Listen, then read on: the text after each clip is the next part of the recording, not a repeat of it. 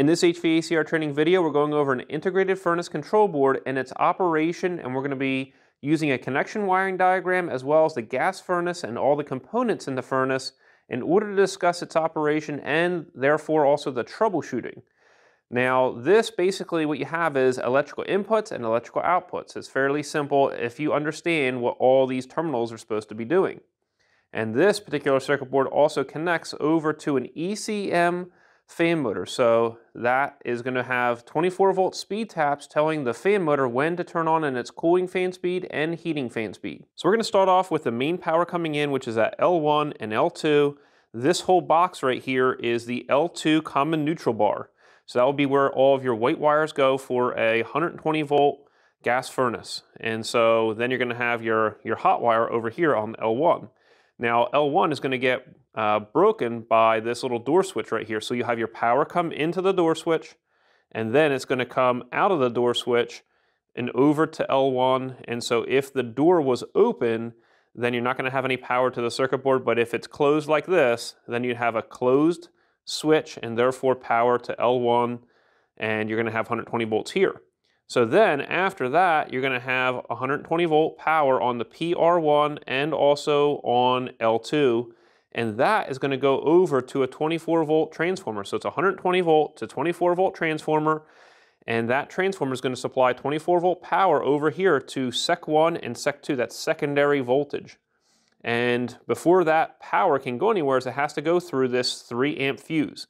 So you're going to have your hot wire from the 24 volt transformer go through this fuse over to R. And so it's also going to go through safeties as well, and it's going to basically be able to protect the transformer from, say, a direct short between, say, a 24 volt power and common or a ground, like a direct short of some sort, in which case it's going to open up this fuse. It's actually going to pop the little wire on the inside, and it's going to open up the electrical circuit. And it would also do this if there was too much power being drawn on the 24 volt components within the furnace. So say you added an extra transformer, or you added extra components in this furnace, that could end up drawing excessive power, which then may end up tripping that 3 amp fuse. Now I mentioned that the 24 volt circuit is checking for safeties between this fuse right here and where it comes as power on the R terminal.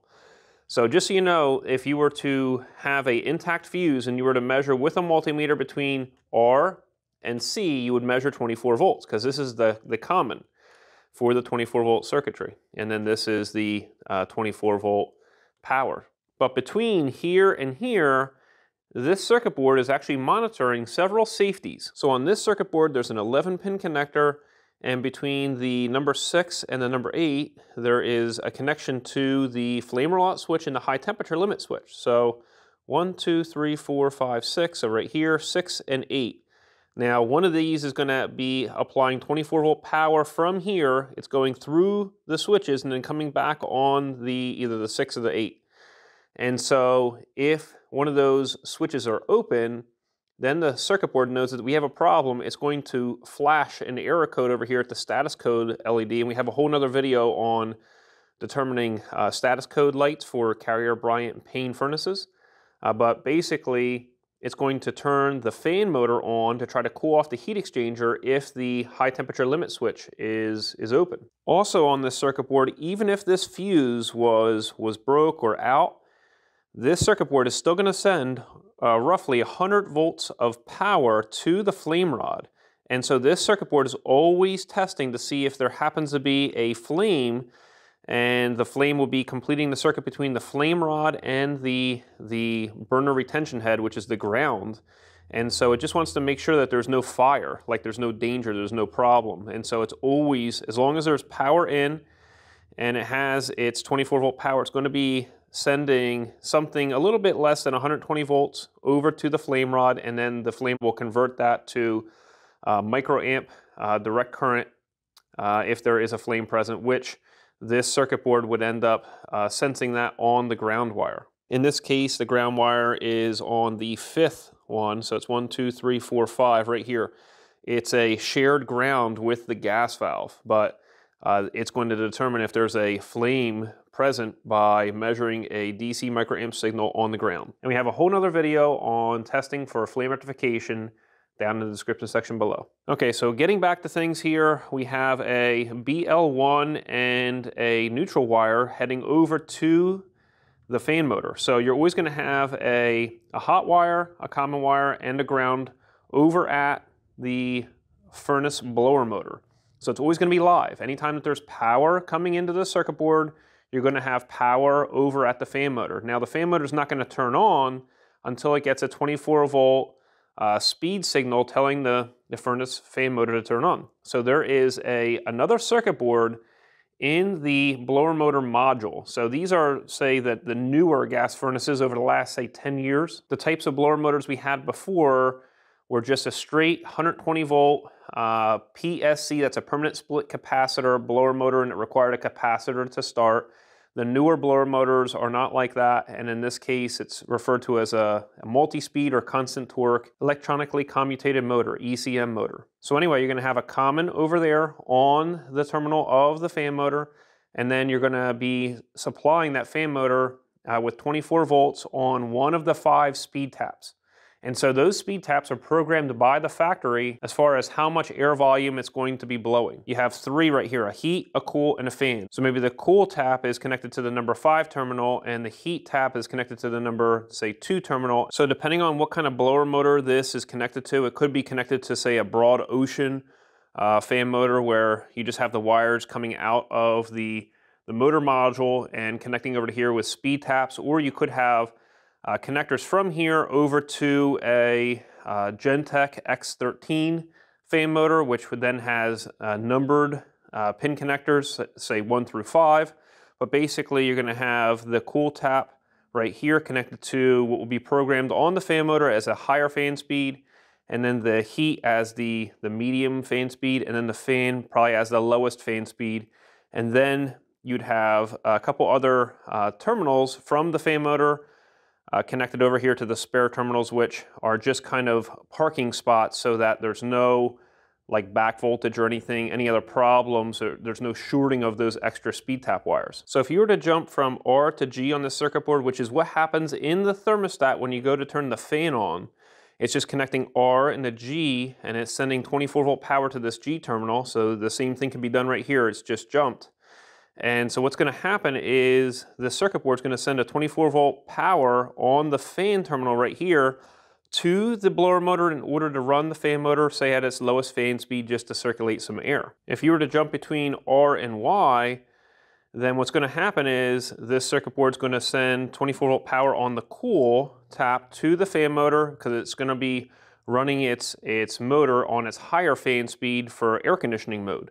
Now, a lot of thermostats are going to be connecting both Y and G to R during air conditioning mode. And there may be a little delay in there, like a 5-minute delay if you were to turn the power off and turn it back on, before the thermostat is able to send that 24 volt power to the Y terminal and the G terminal, telling this circuit board to send power to the fan motor at its highest fan speed. So that 5-minute delay in the thermostat is just a safety device, just to allow the compressor and the refrigerant to equalize in pressure. Now, if you were to connect between R and W, what's going to happen is it's going to start the sequence of operation for heat to turn on.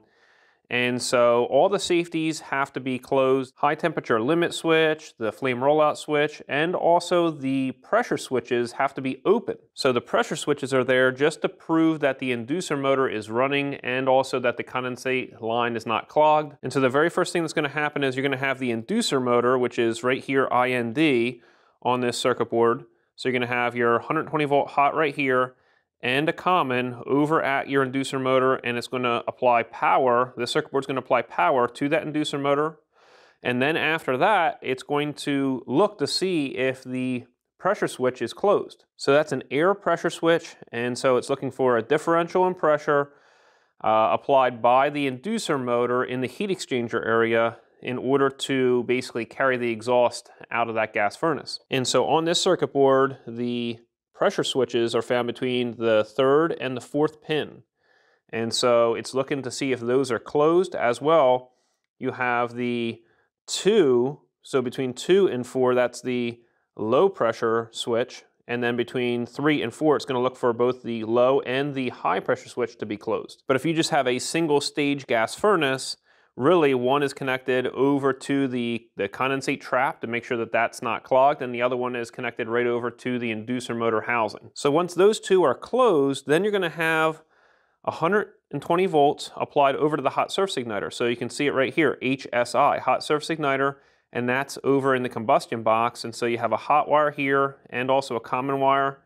And so that's going to turn that hot surface igniter cherry red. And that's either going to be a silicon carbide, which is the older style, or the silicon nitride, which is like a thin little blade right there. And that's just going to turn kind of orange or cherry red.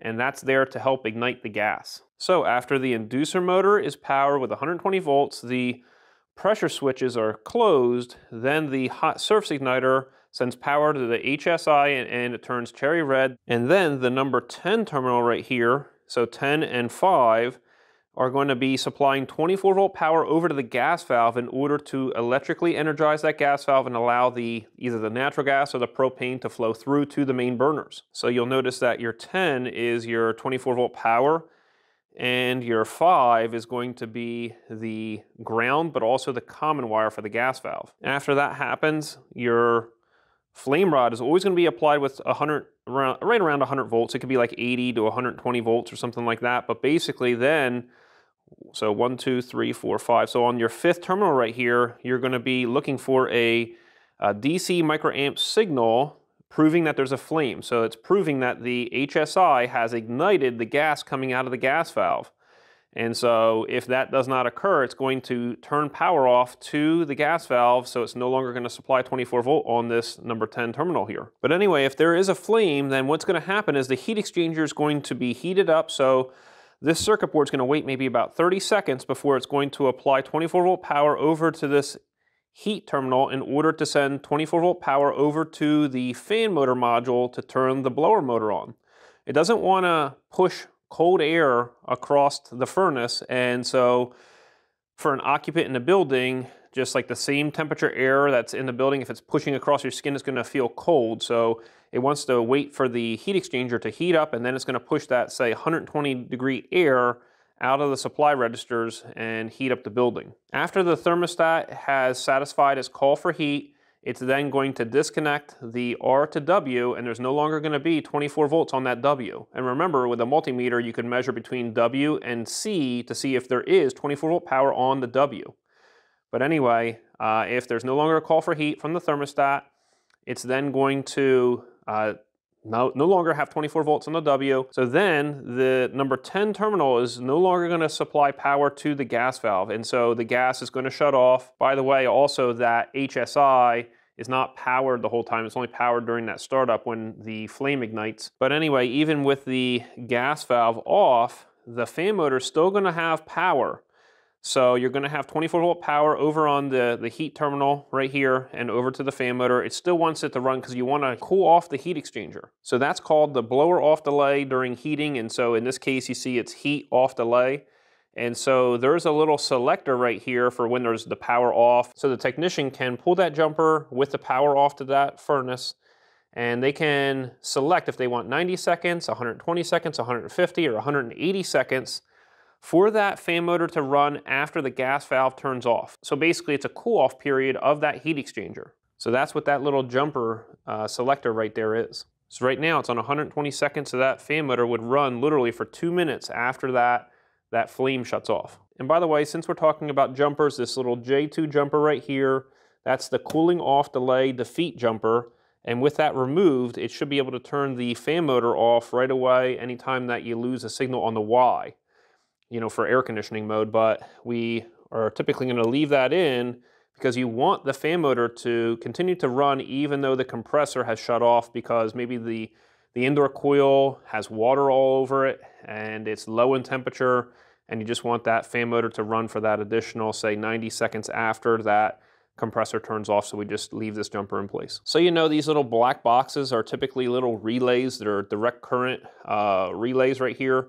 And so they're just going to have a set of contacts that either open or close. And so boxes like this are used for the HSI and the inducer motor in order to apply that 120 volt power through the hot wire. So that's what those are. And so you know this EAC right here, that's going to have 120 volt hot on it anytime that the fan motor is running. So it's going to be able to power an electronic air cleaner. So here's the common and here's the hot for the EAC. And so it only wants to be powering that when the fan motor is running. So it'll turn that off once the fan motor shuts off. If you want to power a 24 volt bypass humidifier, you'd have your one wire here, and then you'd connect over to the common. So you have your hot and your common for your 24 volt circuit going over to the small little electrical solenoid on the humidifier to allow the water to flow through anytime that the fan motor is running. And so it's going to turn that off when the fan motor shuts off. And over here between the test twin and the common, you can recall your status error codes. And so right here you have a little LED. Sometimes you'll see it kind of extended off the board right here in different colors, but you can just follow in the manufacturer's literature for that. But like I said, we have a whole nother video on reading status code lights in order to start your troubleshooting process and kind of have an idea of where to look for first. But the main object for troubleshooting is just to know, what is this circuit board really supposed to do in a gas furnace? And if you know that, and you know what the components are and what they're supposed to be doing and when they're supposed to be powered, you can effectively troubleshoot these gas furnaces as an HVAC tech out in the field. And head on over to acservicetech.com, where we have our new 2nd edition refrigerant charging and service procedures for air conditioning book, and that covers all the new A2L refrigerants as well as R410A refrigerant, and it covers all the procedures that you really want to know in a step-by-step and easy to understand manner. We also have our inverter mini split operation and service procedures book, and so that covers anything that you really need to know about single and multi-zone mini split systems, including both the refrigerant side and the electrical side. We also have articles, quick tips, calculators, and quizzes, so make sure to head over to acservicetech.com.